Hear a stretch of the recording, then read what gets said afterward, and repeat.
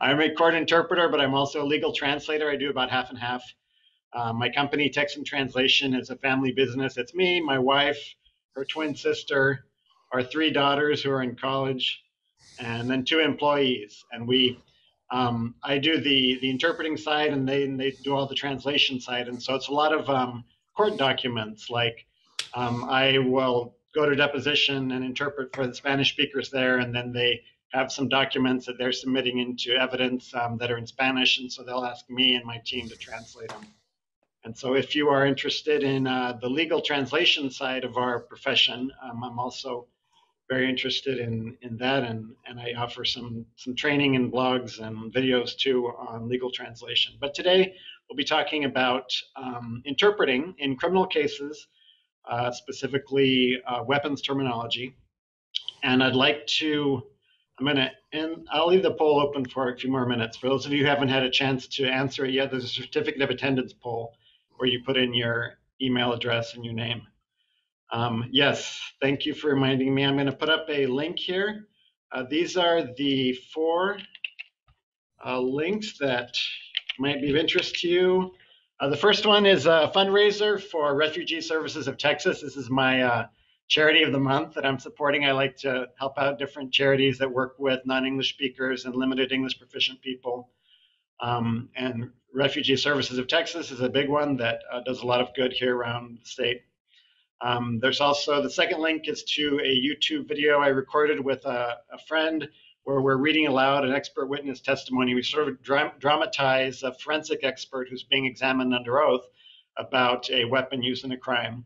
And so you can use that for simultaneous practice or for consecutive practice by just pausing it. And then the third one is my YouTube channel.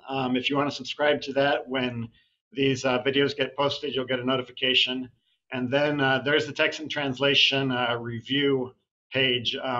If you want to do something nice for text and translation and leave a review saying these guys are amazing, they're my favorite translators in the entire state of Texas, something like that. Get better soon, Marco. That'd be cool. We're a small family business, and so those reviews make a difference. I'm going to check my chats here real quick. Okay. Zoom. All right. If you are joining by phone and you can't see the survey, that's fine. I will get you a certificate of attendance if needed in some other way. If you don't get one when I send them out next week, you can email me back and I'll follow up directly. All right, and I'll be saving this chat afterwards too.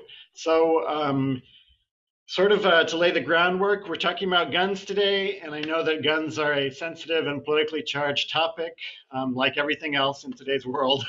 And so let's just try to be very objective and just approach this from sort of a scientific perspective of understanding the technology so that we can communicate it effectively in a legal setting.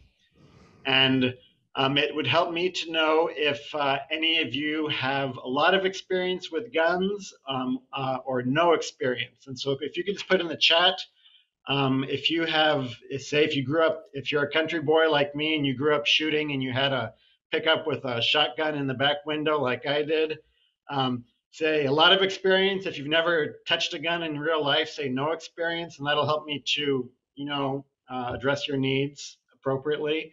None, none, none. All right. Some. Okay, good. When we did this training in person at Tajit 4 years ago, I brought a bunch of guns and passed them around the room and let people try them out. And so it's hard to kind of get the same hands-on experience with PowerPoints, but we'll toy guns, good. We will get as close as we can. All right. So I'm going to share screen now. Let me just scan through here. Look at this, nice big crowd. Thank you for joining me. I'm going to share the screen and make sure that you all can see PowerPoint.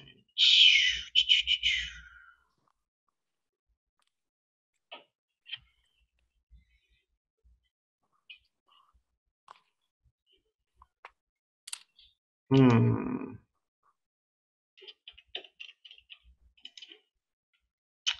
momento.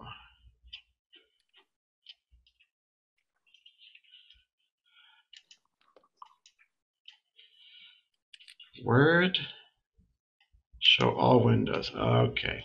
If you have too many open, it hides some of the tabs. Okay. So give me a thumbs up if you can see my PowerPoint now. All right.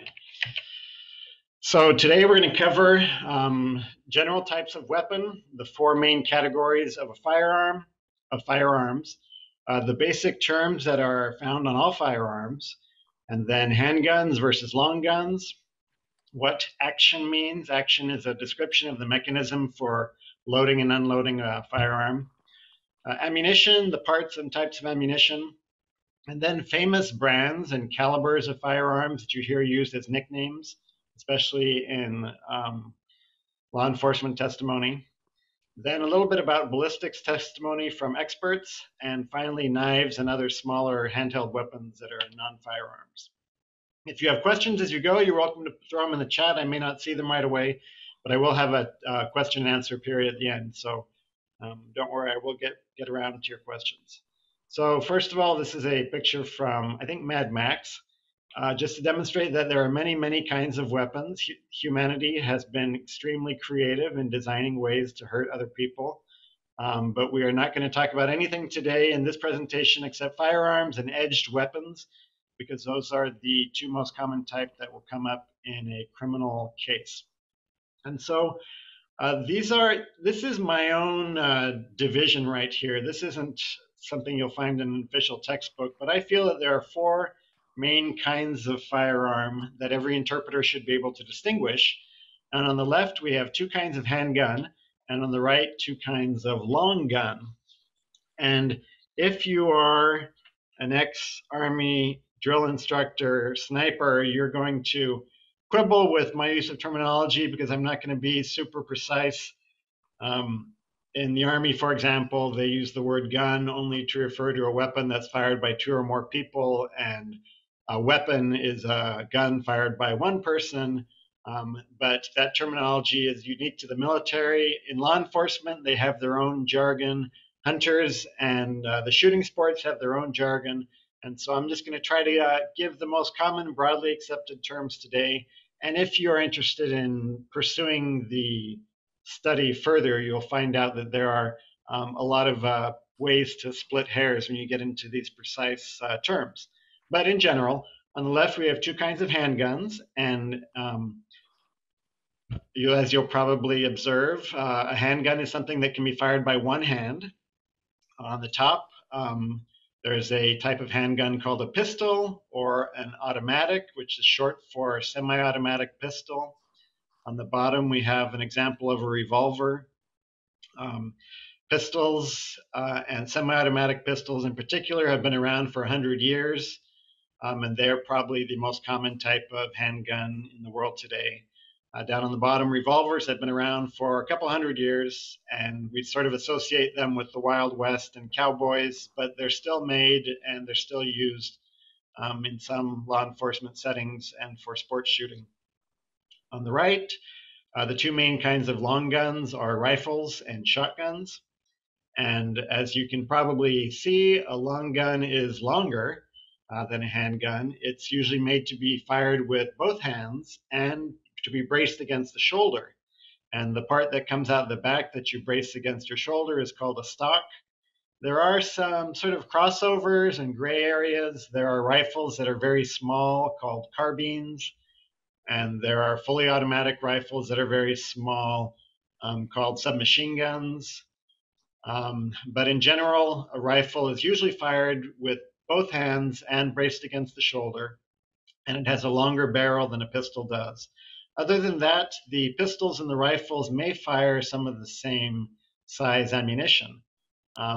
There are cartridges and calibers that are common in both pistols and rifles, but in general, rifles will fire a larger bullet with more gunpowder, and it'll fire it farther and more accurately than a pistol will. And then down in the lower right, a shotgun is shaped kind of like a rifle. This example right here is made out of wood, and so it's a different style. But both rifles and shotguns can have wood on them and look sort of pretty and antique and fancy, or they can be all black plastic and metal. like the rifle shown. But the difference is that a rifle fires a single bullet at a time, and a shotgun generally fires a handful of little round pellets at a time. And we'll get into a couple more differences between rifles and shotguns later on. But these are the four main categories. And if you are taking notes, first of all, I'm a former high school teacher, and I was always big on my students taking notes. And so I'm going to harp on that today. I feel like if you have paper and pencil in front of you, and you could just sketch out this tic-tac-toe pattern right here and categorize the column of handguns and the column of long guns, and then the rifles and pistols and the revolvers and shotguns. Write it down and maybe make a little tiny sketch just to jog your memory. This will be on the quiz. There are 2 quizzes coming up. So next we have a sample of an automatic. This is called many things. In common slang, it's called an automatic, which is short for a semi-automatic pistol. And it shows all of the basic features that almost any modern firearm has. And so I hope that you will sketch these out too. It's going to be up for a couple minutes. You should have time to draw the basics. It's not art class. You will not be graded on how pretty your drawing is, but I would like you to have all the words in your notes. So the main parts going from the top left are the front sight. And the front sight teams up with the rear sight so that you can point directly at a target. The front sight is usually a single vertical piece of metal, like picture a shark fin or a mohawk. And then the rear sight is usually sort of a Y shape. And when you're sighting, you're looking between the 2 pieces of the rear sight and lining them up with the front sight so that you can see where you're pointing. Then we have the barrel. The barrel is just a tube or a pipe that the bullet flies through to make it go straight and to help it fly in the right direction. Then you see the bullet, which is part of the cartridge. The bullet is, of course, the part that flies out the end. It's usually made out of lead. The cartridge is sort of like, picture a soup can with gunpowder in it. And the bullet sits in the end of the cartridge, and then when you shoot, the gunpowder explodes, or technically it deflagrates, but it burns very fast and expands, and the gases push the bullet out the end. Next, you'll see the firing pin. The firing pin is sort of like a nail, and the nail gets pulled back, and then when you pull the trigger, it flies forward, and the tip of the nail hits the back of the cartridge where there's a little tiny bit of high explosive called the primer. And that primer is what sets off the gunpowder. Then in the top right, you'll see there's the rear sight and the hammer. The hammer is kind of like a hammer that you use with a hammer and a nail at home.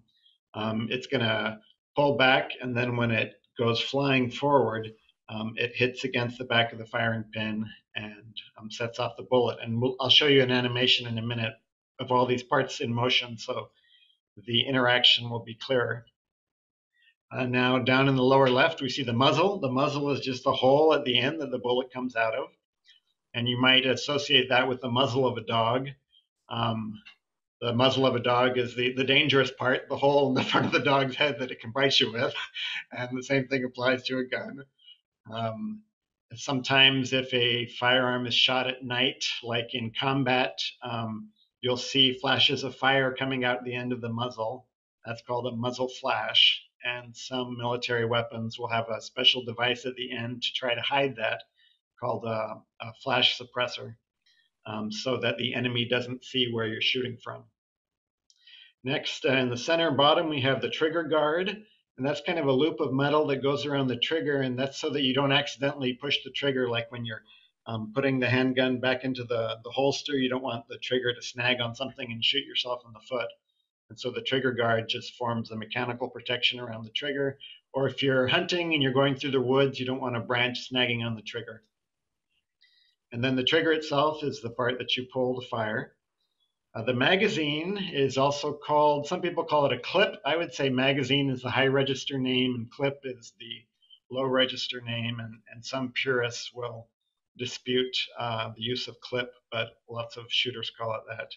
That's just the part of the firearm that holds the bullets, that holds the ammunition until you're ready to use them. In an automatic pistol like this, it'll be inside the handle.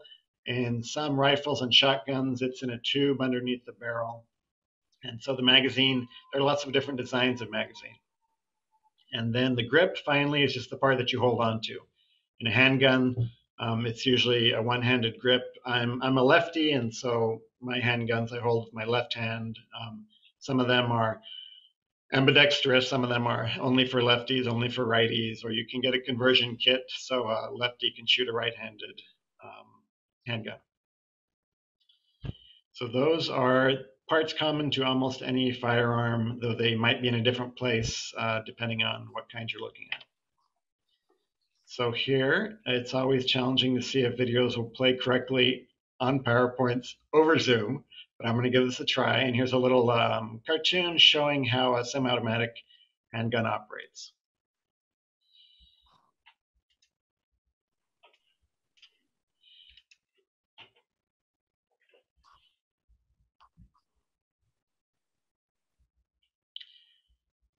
You should be watching an animation now. If it's not visible on your screen, let me know. Otherwise, I'll assume you're seeing a magazine being pulled out of the back of a handgun.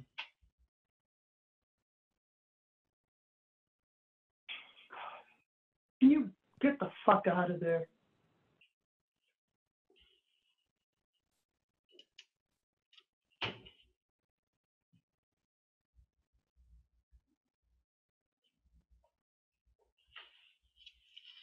So this is how you load a magazine or a clip.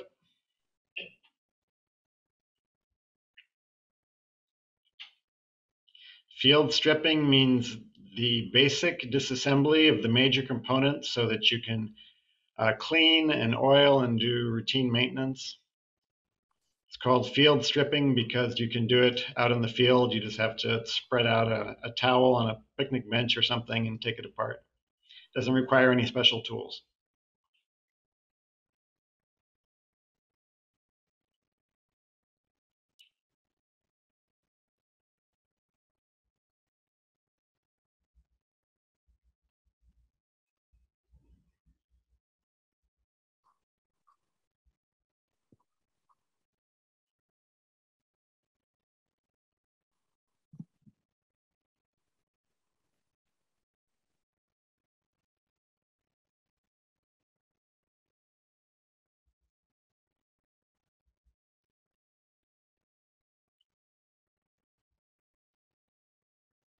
So the blue part is the barrel here on the left, and the opening to the barrel is called the breech. And when the cartridge goes into the breech and sits firmly in place so it's ready to fire, that's called chambering. The base of the barrel is a chamber, kind of like we use the word chamber to mean room. The judge is in chambers. The chamber is the room where the cartridge sits until it's ready to fire.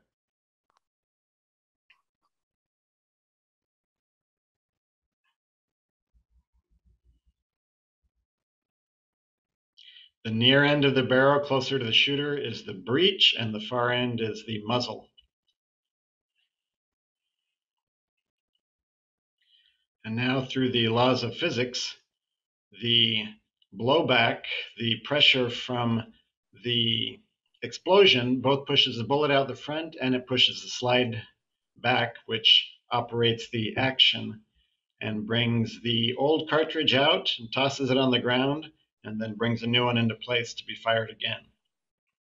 So every time you pull the trigger, a bullet comes out the end, and that's called a semi-automatic action. People call it an automatic handgun but that's just short for semi-automatic. There's another action called fully automatic, and you see some handguns, like especially I watch TV shows about the cartels. And sometimes they'll have a fully automatic handgun, and it's this size, but you pull the trigger once and hold it down, and it'll fire however many rounds, 19 rounds, or however many is in the magazine. But most handguns this size are semi-automatic, meaning you pull the trigger one time for each shot.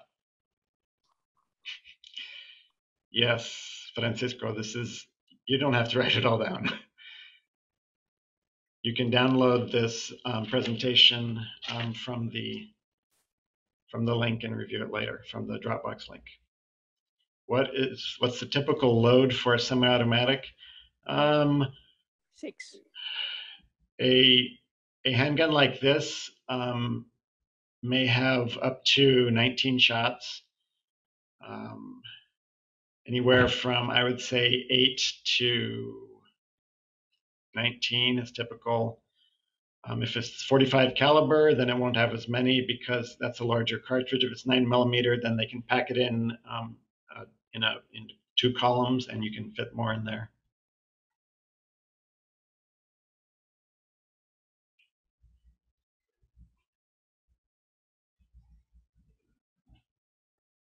So somebody asked about the little levers. There are lots of levers and buttons on this, and they do different things. Some of them might be the safety to keep it from firing until you're ready. Some of them might be to lock the slide back or to release the slide so that you can take it off and field strip it.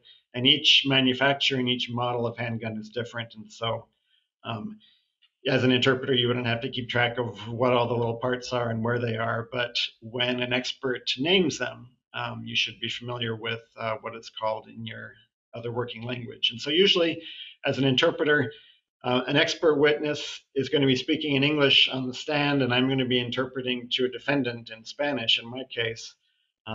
Or if there's a Spanish-speaking witness on the stand talking about something weapon-related, then I might be interpreting into English for the attorneys, for the prosecutor or the defense attorney. And so depending on your language combination, it may be more important to know the terminology and be more familiar with it in one language or the other.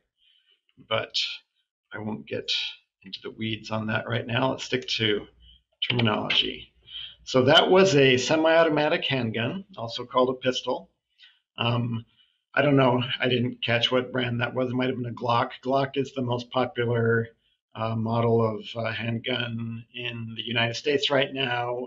You'll also see a lot of Berettas. Those are still big. I think most law enforcement is carrying Glocks now, and the military, last I checked, the military was still using a Beretta handgun. So now we have, going back to cowboy days, we have a revolver, and revolvers accomplish the same thing as an automatic, but using a different mechanism. Instead of the magazine being in the grip, it's in this barrel-shaped device called the cylinder in the middle, and it turns every time you pull the trigger and lines up a new cylinder with the barrel. So I'll play a little animation of that. Oh, and this one has music. A revolver is a repeating firearm that uses a cylinder that contains multiple chambers and at least one barrel for firing.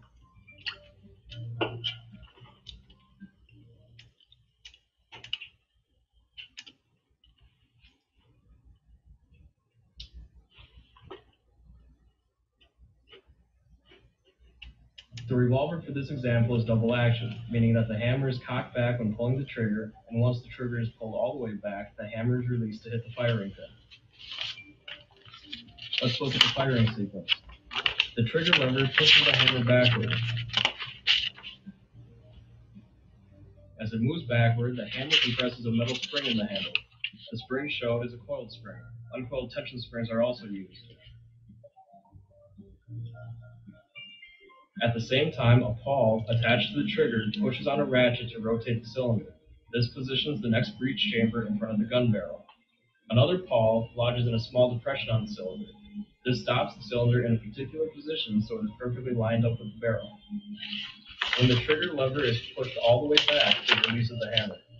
The compressed spring drives the hammer forward. The firing pin on the hammer extends through the body of the gun and hits the primer. The primer explodes, igniting the propellant. The propellant burns, releasing a large volume of gas, and the gas pressure drives the bullet down the barrel. The gas pressure also causes the cartridge case to expand, temporarily sealing the breech. All the expanding gas pushes forward rather than backward.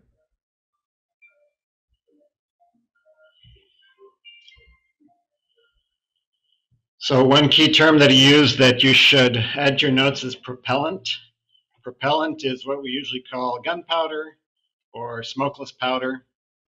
And propellant is just a generic term for any kind of powder that explodes or burns quickly and propels the bullet forward. I'm looking at the questions in the chat here. Yes, you would leave the brand name of the firearm in the original language like any proper names, but a lot of these mechanical parts will have a more accurate translation in your target language. So those are two different kinds of handguns. Next, we're moving on to long guns, starting with a rifle. This is what you would probably consider a deer rifle. And the main parts, starting from the far left, are the stock, and that's what you brace it against your shoulder with to keep it steady and to also control the recoil. And if it's a powerful rifle, then it's going to kick hard against your shoulder. You might come back from a day at the shooting range with a bruised shoulder because of all the pressure hitting you. Or if it's a small rifle like a 22, then you won't even notice the kick. The safety can be anywhere on the rifle. Sometimes it's operated by your thumb. The safety is just a little catch that you keep engaged until you're ready to fire it. The bolt handle in this case is the blue circle there in the middle. This is a bolt action rifle, and that means every time you're going to fire, you take your, in my case, since I'm a lefty, I take my right hand and move the bolt up, back, forward, and down. And that ejects the spent casing, the spent brass, or the empty cartridge that's already been fired, and then it reloads a new one from the magazine into the chamber and cocks the iron pin back to be ready to fire again. The bolt is that silver mechanism in the middle that pushes the cartridge into the chamber. The chamber, again, is the rear end of the barrel where the cartridge sits until it's ready to fire. The sight, in this case, there's a front sight and a rear sight. This is the shape of rifle that you usually use for hunting deer and other large game.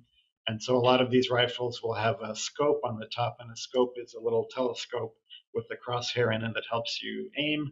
But almost all rifles also have what's called open sights or iron sights. And here we have an example of open sights or iron sights, and that's just a simple blade in front and the sort of Y shape in back for pointing in the right direction.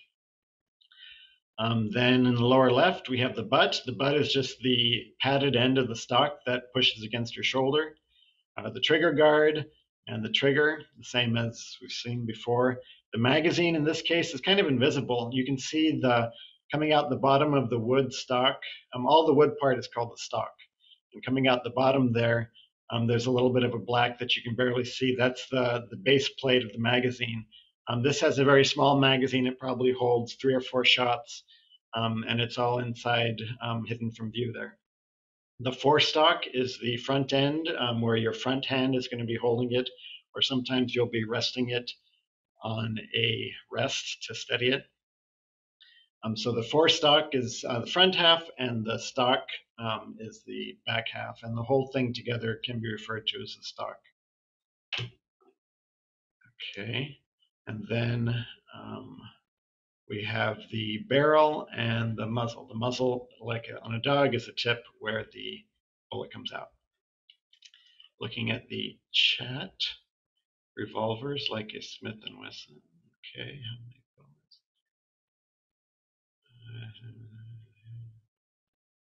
All right. Rifles have double barrels. Yes, some are double barreled, correct. So here we have all different kinds of rifles. I just pulled an assortment off of Google image search. And the first one is a deer rifle, like in the previous screen, with a big scope on it. The bigger the scope is, probably the higher powered rifle it is, and the farther away you can acquire your target. The second one is an AR-15. The AR-15 is the most popular rifle in the United States right now. I read some amazing statistic. There's like, I don't remember how many million AR-15s in circulation now. It's based on the M16, which was the U.S. Army's rifle back in the Vietnam era. And most AR-15s are 223 caliber. The AR-15 here is also the quintessential assault rifle, which is the subject of great political controversy.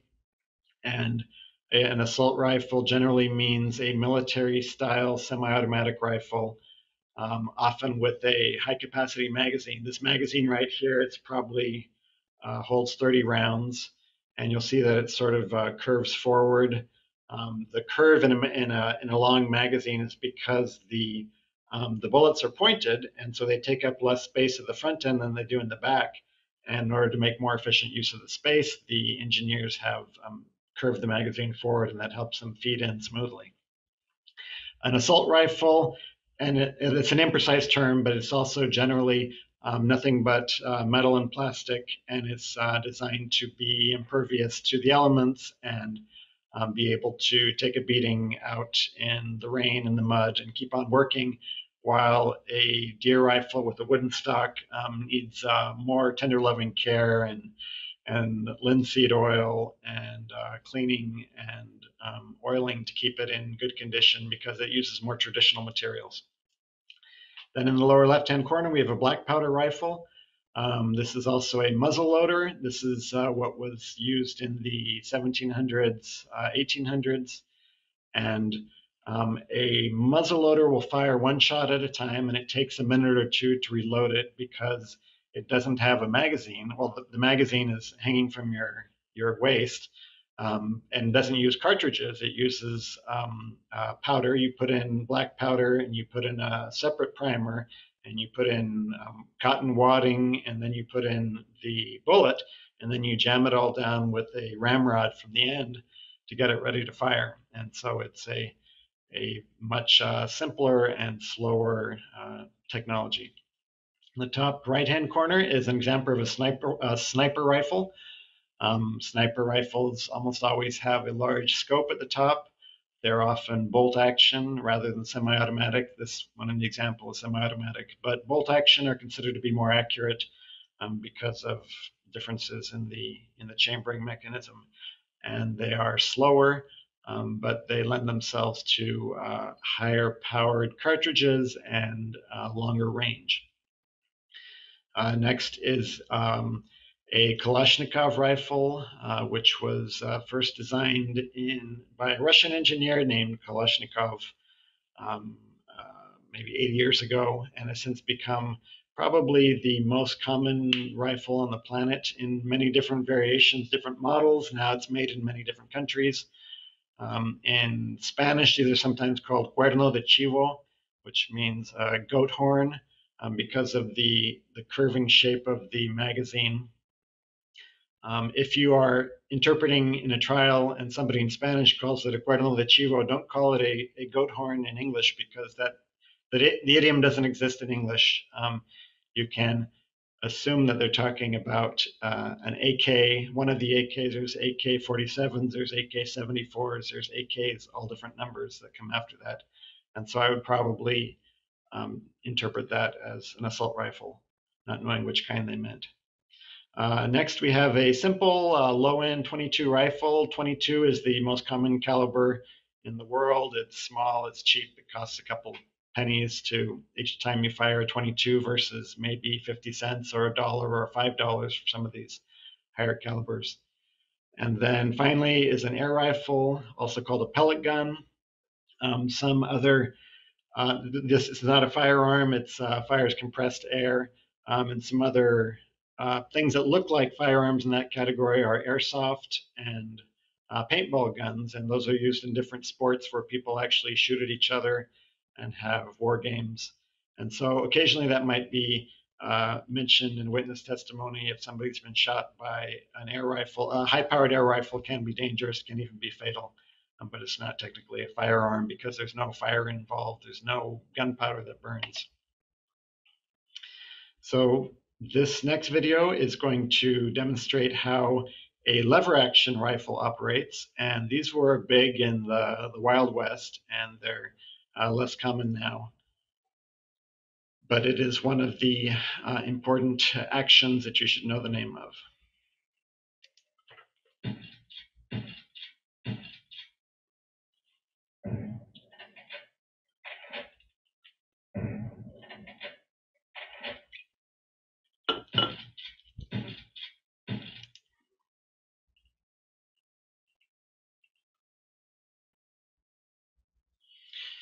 So as you can see, in this kind of rifle and in a lot of more traditional rifles, the magazine is a tube underneath the barrel where there's a long line of cartridges. And as each one is fired, it's peeled off the back and pushed up into the chamber, fired, and then ejected out the top. So questions in the chat. What are machine guns? A machine gun is sort of the low register slang expression for a fully automatic rifle. And you could have a fully automatic submachine gun or even a fully automatic machine pistol, which are unusual, but it means that every time you pull the trigger and hold the trigger down, it'll keep on firing until the magazine's entirely empty.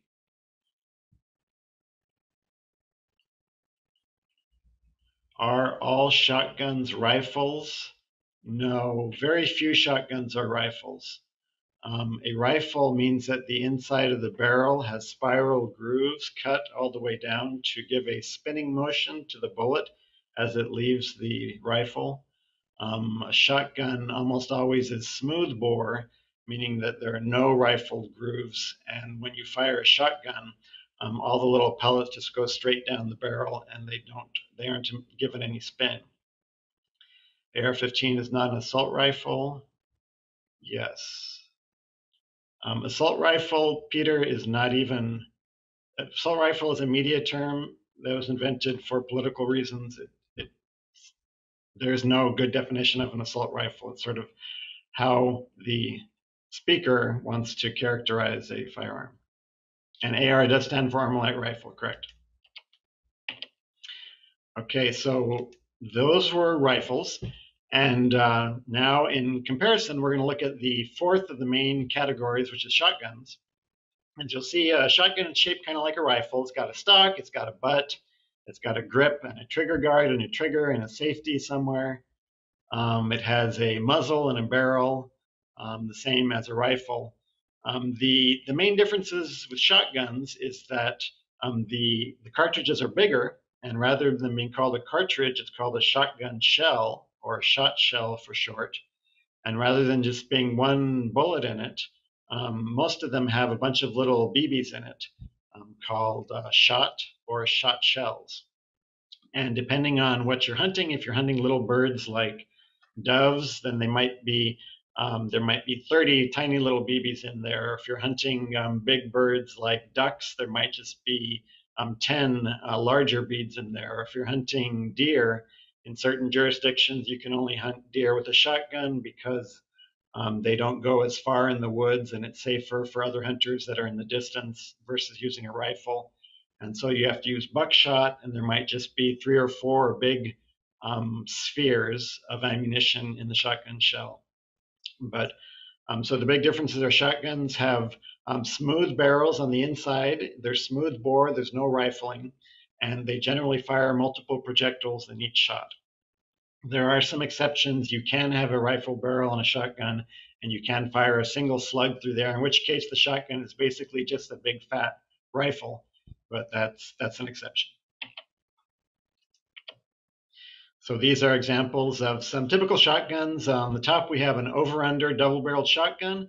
There are also side-by-side double-barreled shotguns, and often the 2 barrels will be for the same gauge. Instead of caliber with shotguns, you have gauges. So maybe they'll both be 12-gauge barrels, but the muzzle will be slightly different shape, so that if people are hunting duck, for example, you fire the first shot when the duck is close by, and then the second shot as it gets farther away, and the ballistics are different so that you can be accurate over a greater range the other time. But basically, it's just so you get 2 shots out of a single traditional shotgun. In the lower left, we have a single shot break open shotgun. And break open means that when you want to reload it, you push a lever and swing the front half down, and then you can see into the chamber, and you take your shotgun shell and you slip into the chamber, and then you pop it back up and cock it, and it's ready to fire. And so after you fire, then you have to do the same thing again. You push a lever, open it up, pull out the empty shotgun shell, put it in your pocket because we don't litter, and then put in a new one, and then close it up and cock it, and it's ready to fire. So single shot break open shotgun. This is my first shotgun I got as a 12-year-old was single shot break open. If you live in the country in Texas, like I did, that's considered a kid's shotgun, an entry-level shotgun. It's slow. The mechanism is simple. They're inexpensive, and it is intended. They're used mainly for hunting varmints or small game like doves and rabbits. And then finally, in the lower right, we have a military style or paramilitary shotgun. Might be called a riot gun, a riot shotgun, a breaching shotgun, or a combat shotgun. Breaching meaning for taking down doors, like if a SWAT team is trying to get through a door, sometimes they'll use a shotgun to shoot off the hinges and then kick it down. This has a folding stock. I believe this one, you can't see it, but the stock folds out of the way so that you can put it inside of a rucksack and it's more portable. You can use it with just your two hands and no stock folded out, or you can fold the stock out for greater control and stability. So those are three general shapes of shotgun. And I see some discussion of Spanish terminology in there.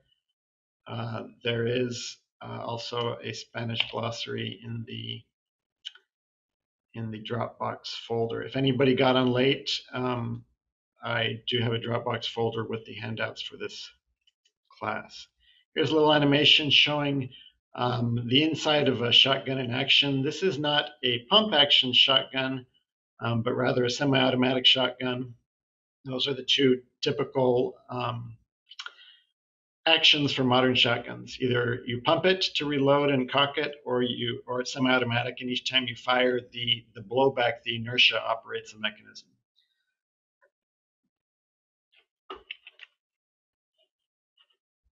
Okay, so it's time for your first quiz, and these are the words that we'll be using. I'm going to read them out loud to make sure I've gone over all of them. Hammer, revolver, smokeless powder, fully automatic, rifle, pump, barrel, muzzle, magazine, guard, stock, sight, safety, bullet, and chamber.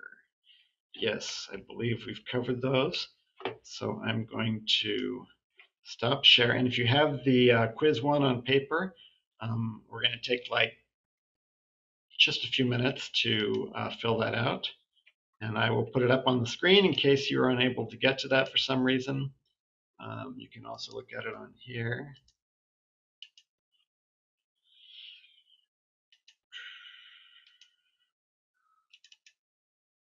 But it's a crossword puzzle because I like crossword puzzles. And I think in professional adult training, we need more puzzles, not just lecture all the time. So share screen. Here's what it looks like.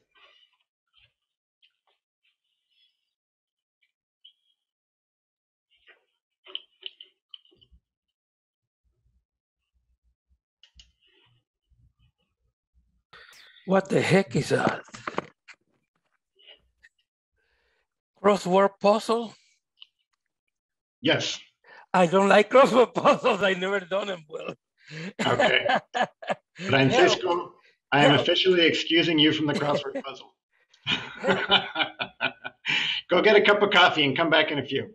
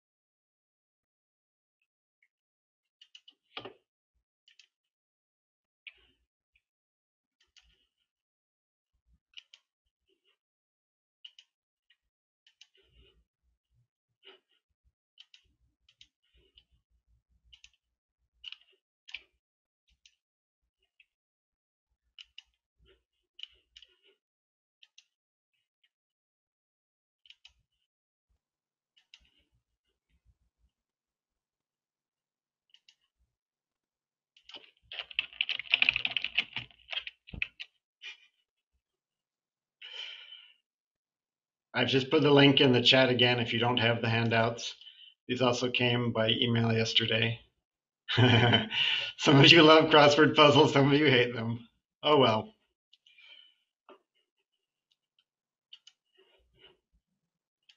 Takes all kinds.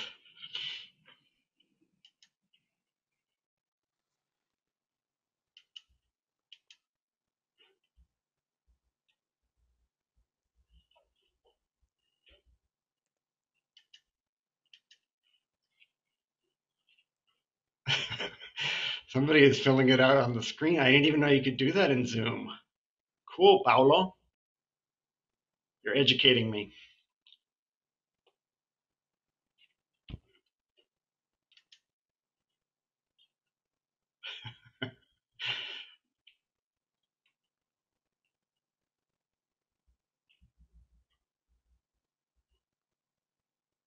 I think if you go to view options, there's an option to annotate, and then you can do a lot of fun stuff. Stamp. I'm pretty sure there's a better option. I can probably input text instead of struggling to write with the mouse.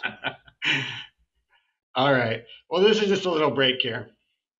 In the interest of time, I'm going to say, please go through that quiz as you prefer. When you have time, if you're interested, it's just for fun to see if you've come away with some of these main terms so far. But we're going to, and the answers are in the PowerPoints, which you can get from that Dropbox download. By the way, the Dropbox files are just going to be there for a week. And so if you're going to want those handouts, please download them today so that you won't come up with the file missing warning when you go in a couple of weeks and looking for them. All right. So give me a thumbs up if you can see the PowerPoint again. Is it up? Did I do it right? Cool. So next we have the concept of action. Action means the mechanism by which the cartridge gets into the chamber and back out again. And the main kinds of action, and I've mentioned all of these briefly already, are semi-automatic, fully automatic, bolt action, lever action, pump action, and break open. Semi-automatic is probably the most common one in modern firearms. You pull the trigger once and one bullet comes out. Fully automatic means you hold the trigger down and all the bullets come out. Selective fire is sort of a hybrid. Selective fire means you push the switch one way and it's semi-automatic, and you push the switch the other way and it's fully automatic, and you can do it either way.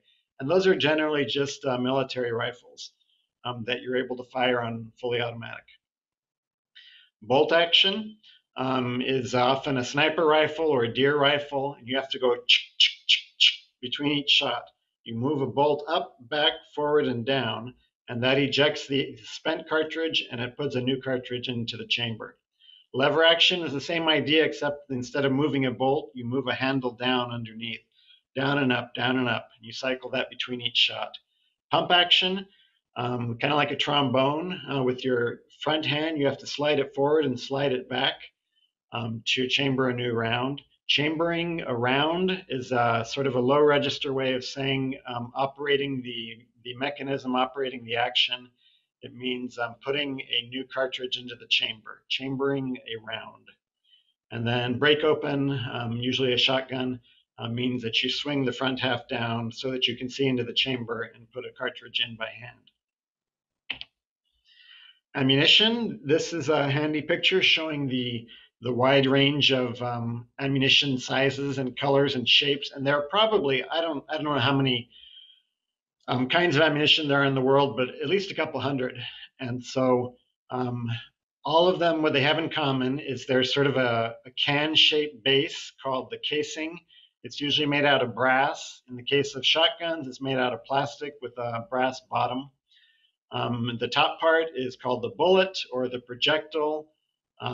Some people will call it the slug. In the case of a shotgun, it might be called a rifled slug. Cartridges are also called rounds. Round is sort of the slang for cartridge. Gunpowder goes on the inside. It's not packed tight with gunpowder. It's sort of loose because there has to be some air in there to combine with the powder.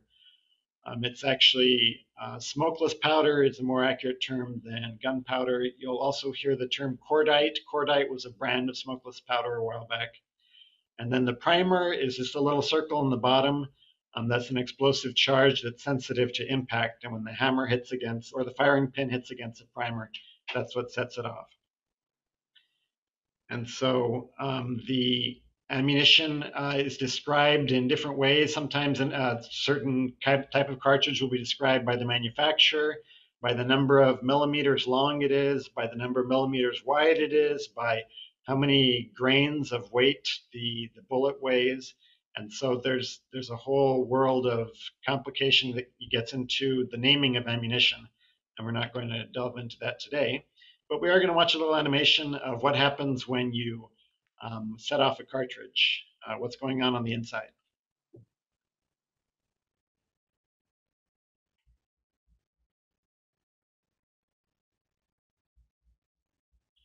That says non-toxic primer.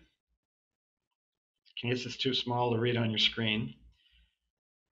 There's the firing pin up close, hitting against the silver circle in the middle. That's the outside of the primer, the part you can see.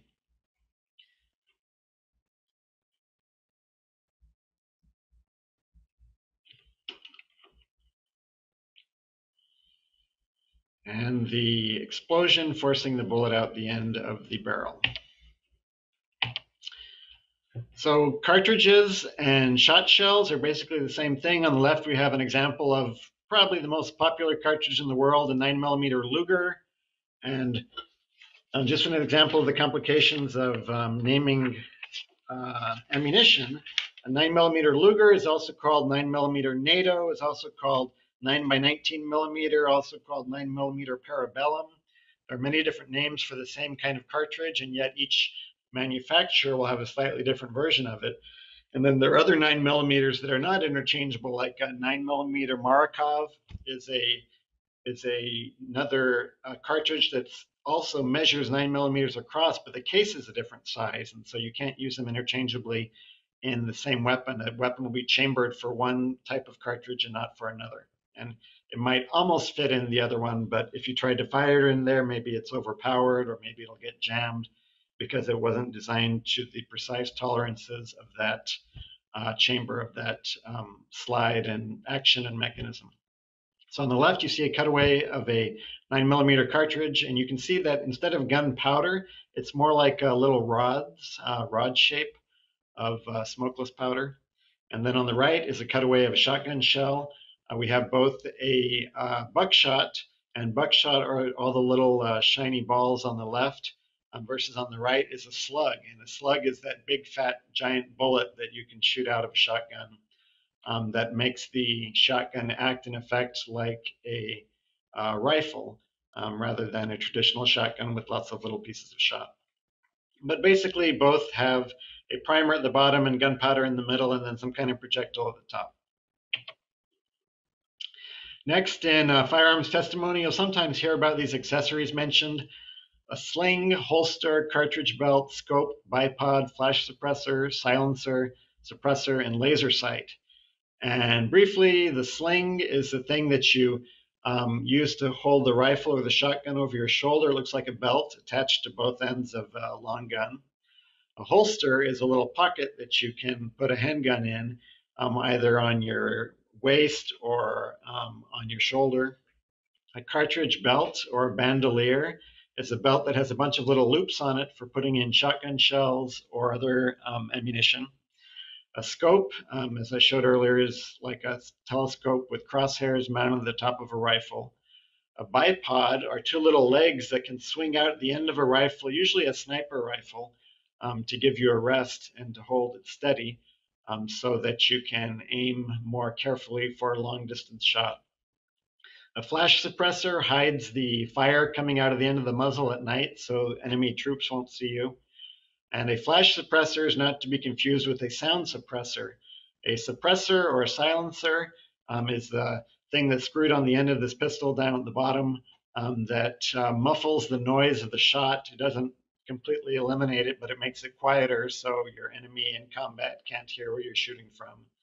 And then the laser sight is like a laser pointer you play with a cat with, except it's mounted on the underside of a handgun and helps the shooter aim because theoretically wherever that red spot is hitting is where the bullet will hit.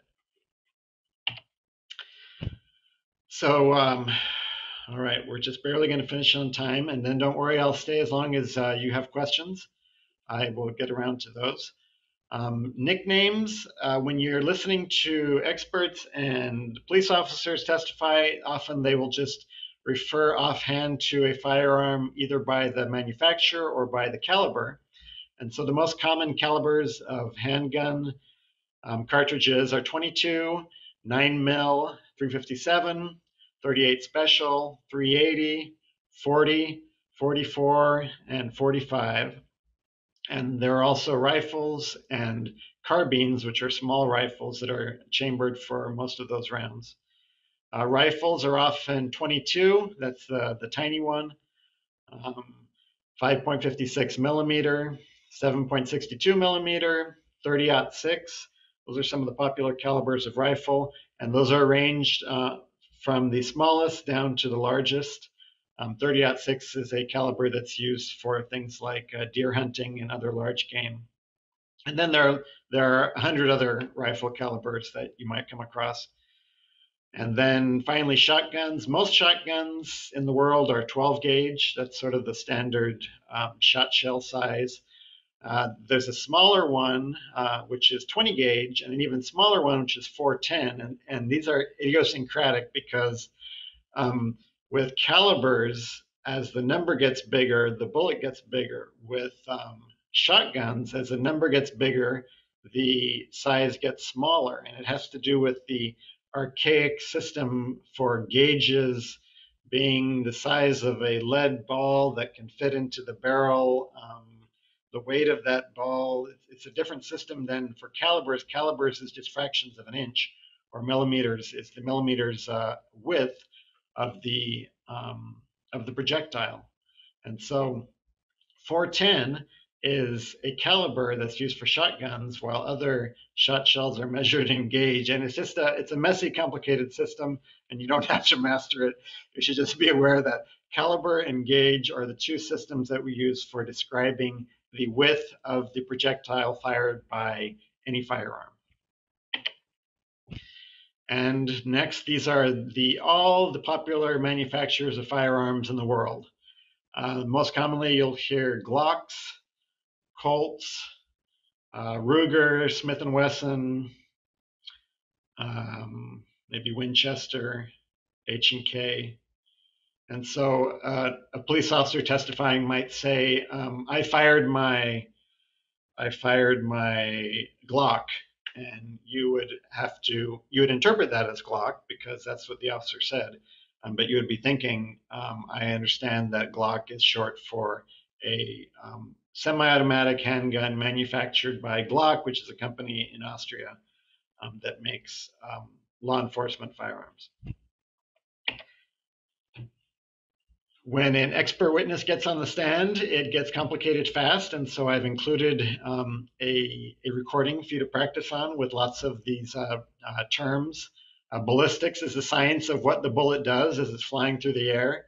A comparison microscope is what the ballistic expert will use to compare the little tiny markings on two different bullets, a sample bullet that's been fired in the lab versus the one recovered at the crime scene.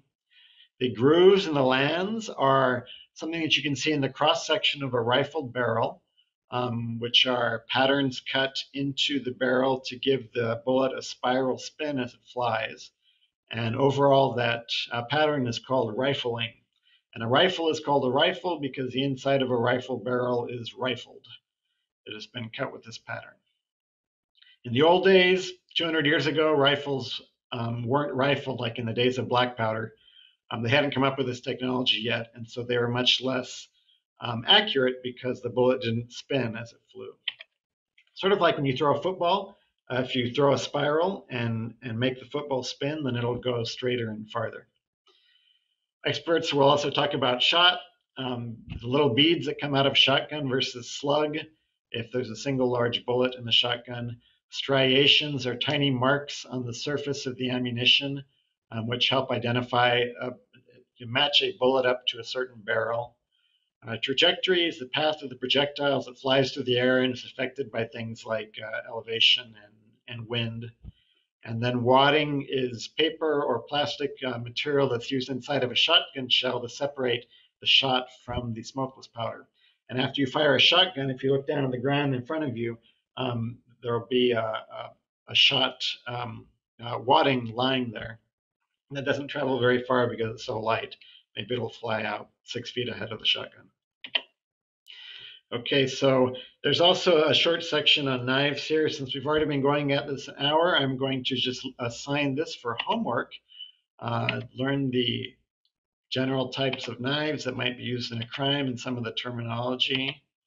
And those are knife companies. So main takeaways on firearms, I want you to remember that handguns consist of automatics, which is short for semi-automatic pistol, and revolvers. Automatics are much more common these days. And long guns consist mainly of rifles and shotguns. And long guns are designed to be fired with 2 hands on your shoulder, while handguns are designed to be fired with 1 hand and are much more concealable. There are laws, more laws affecting handguns because they are more prone to be used in crime because they're concealable. And finally, all of these parts of a typical handgun you should know and be able to interpret quickly into your other working language because they will likely come up in any expert testimony involving a firearm. So this concludes my lecture portion of the presentation, and I will be circling back around to your questions in the chat, but for those of you who have to get off now and don't have time to stay on, I'm going to just put my links up here again.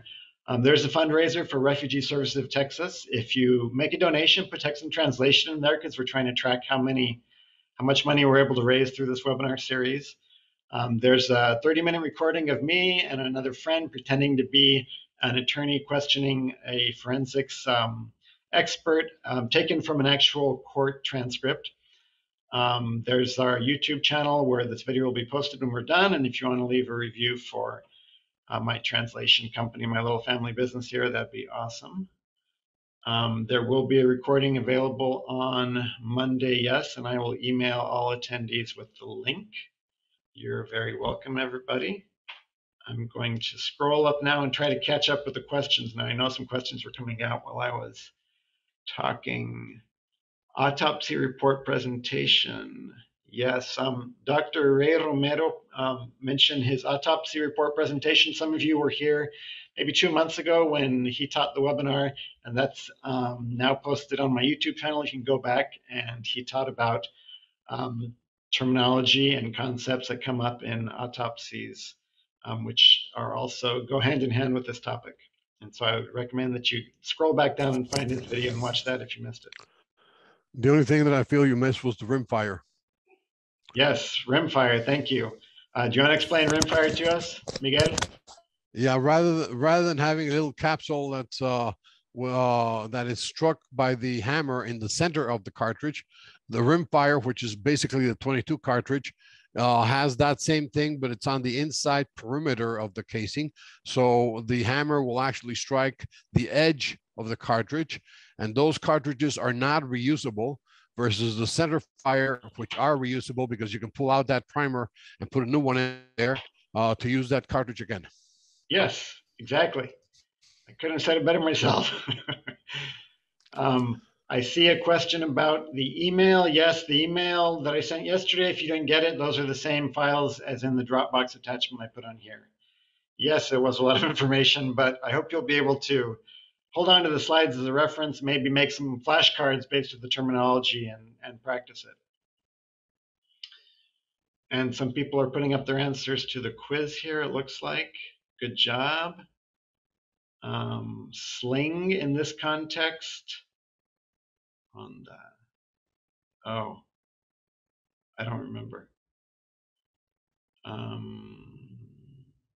Did anybody prepare a copy of the terms in Chinese, Portuguese, Thai, Burmese, Vietnamese, any of the other languages that you would like to share with your colleagues who are on the call. I only have Spanish. I will be doing another webinar next Saturday if you're interested. I've prepared Portuguese and Chinese materials for that. I haven't gotten any people signing up from other languages yet, so I haven't come up with. I have to hire translators for each of the languages to prepare the materials, and so I have to get people signing up for the webinar in order to hire the translators. And so those are the only two languages we've got going so far. But if you have materials you'd like to share and you give them to me, I can share them with the group too. Okay, scrolling down. You're welcome. All right. Questions? All right. I do have a book on this topic. eBurkana is a company in Houston that publishes interpreter training materials, and Eta Trabing, the owner, and I published a book a few years ago all about firearms terminology and weapons and Spanish glossary. And so I think there is a link to that in the email that I sent out if you're like really into it. If you're one of these people who loves hard copy, physical glossaries that you can put on a shelf, that's a big one. Very detailed.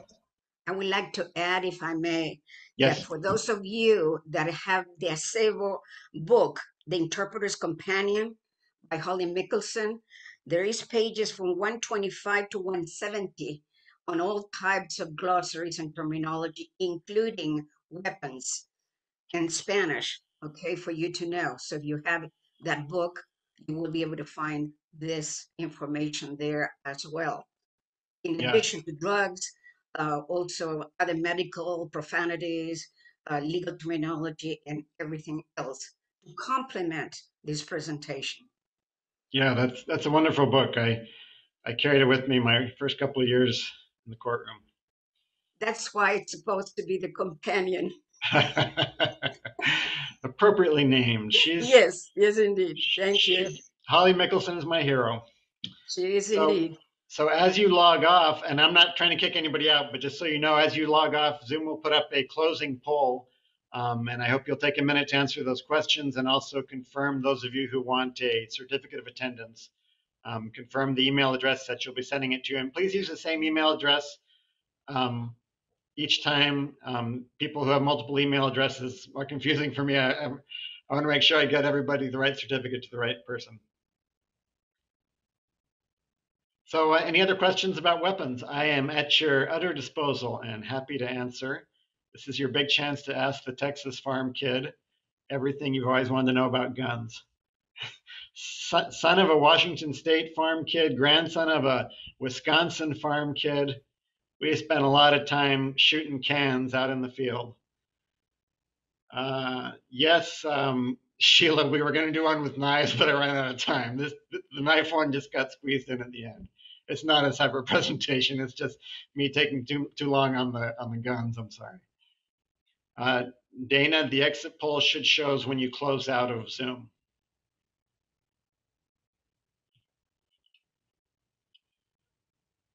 And somebody put the link, Teresa, to the Holly Mickelson book. Thank you. It's a good one. You shot your first 22 and you're 5 years old. I think you beat me, Susanna. I was at least 6.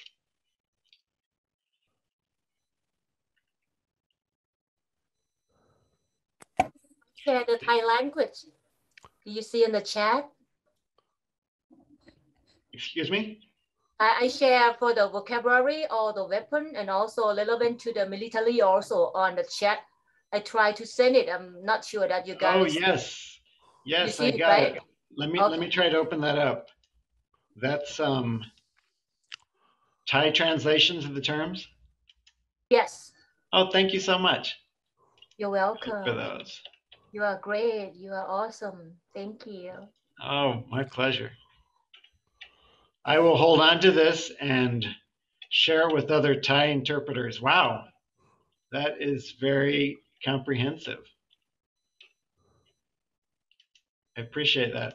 And if any of you who work in other languages put together a version of my handout there in your language later on, I'll try to, and you can send it to me, email it to me, and I'll try to pass it along to the other people who work in the same language.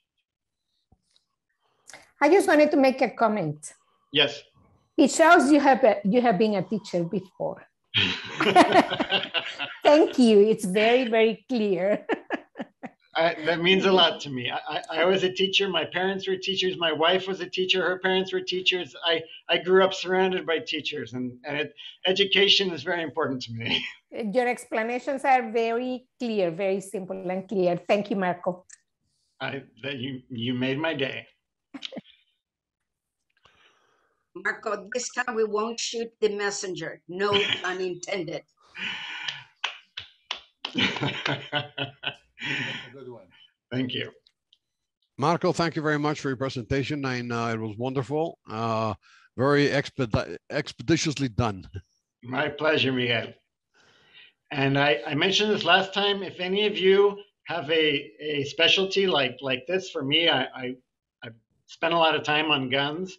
I know about guns, but if you have a specialty that you are uniquely skilled to present at, and you think it'd be fun to teach a class, I just don't know how to set it up, get with me and I can set it up. I can host it and you can do the lesson.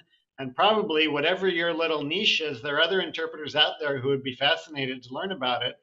And they're just wishing that somebody would set up a presentation. You never know what you know that other people wish they knew until you put it out there. Marco, I came in late. You probably shared this earlier about sawed-off shotguns. Seems like a lot of crimes are committed.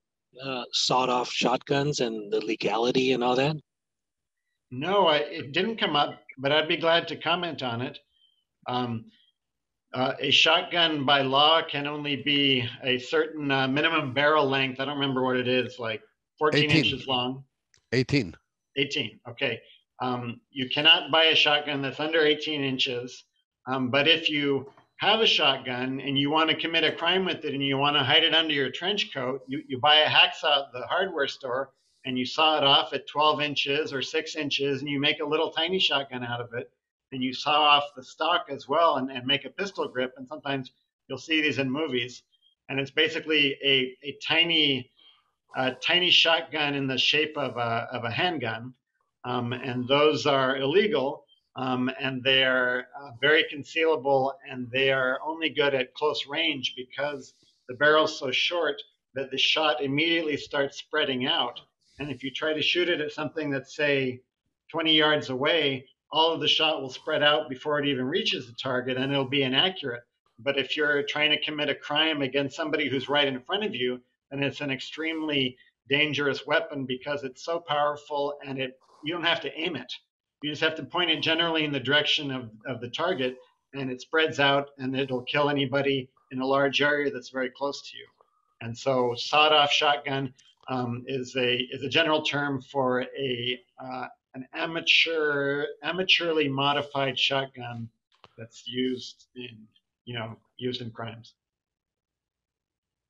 Thank you. Sure. How about a seminar on firearms in Austin? Yes, we did that a few years ago. They let me take real guns to the hotel. The world's changed in the last 4 years. I don't know if they would approve that anymore, and I'm not sure I would want to do that anymore. But in the right venue, on private property or something, I would still be open to doing that for a small group. Can you comment on the 3D gun? I don't know about that particular gun, but there is a 3D printers now. You can buy plans and use your 3D printer to make a 3D printed gun, sometimes called a zip gun. A zip gun is just any homemade improvised gun. And the receiver and the action are going to be made out of plastic, and it'll usually be a single shot break open action And it's a low quality gun that is easy to smuggle past the metal detector because it's almost entirely plastic parts. Maybe the firing pin will be metal. Usually the barrel has to be metal, but there are ways that you can make them. If the plastic is thick enough and if the caliber is low enough, then the entire barrel can be plastic as well. Could you also call a zip gun a ghost gun? I've never heard of a ghost gun. I don't know. Zip gun is sort of an old term from the 70s for guns that were made out of the antennas of cars found in junkyards used by gangs. Sometimes improvised in prison, in workshops in prisons.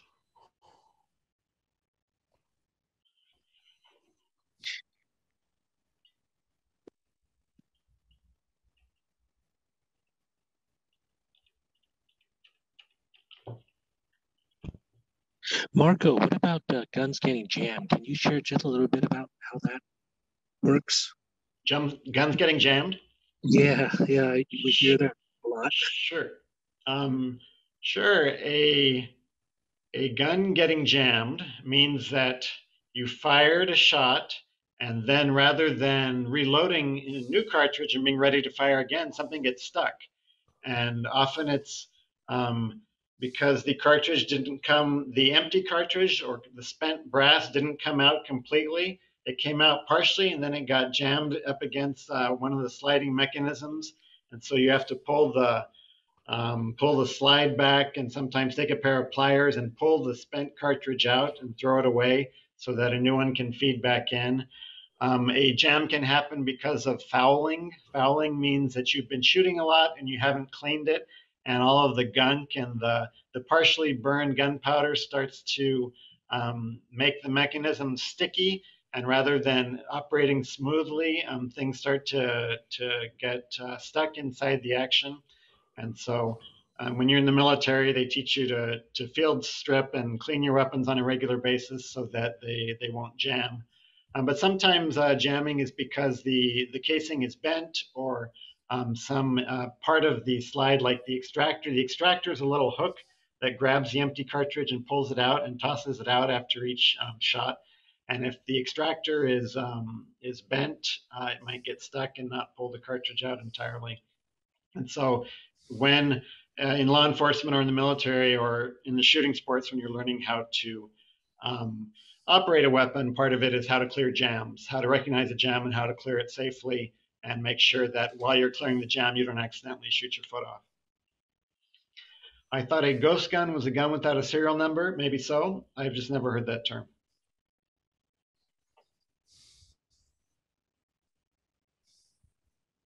Ghost gun is made out of 80% lower. Huh. Okay. What causes a backfire? I'm not sure, Richard. A backfire? Like a backfire. I think that was a translation for le salió el tiro por la culata, which is actually not a real thing that happens in a handgun. But it used to happen back in the 1800s where the shot might get jammed and that hurt the shooter. Huh.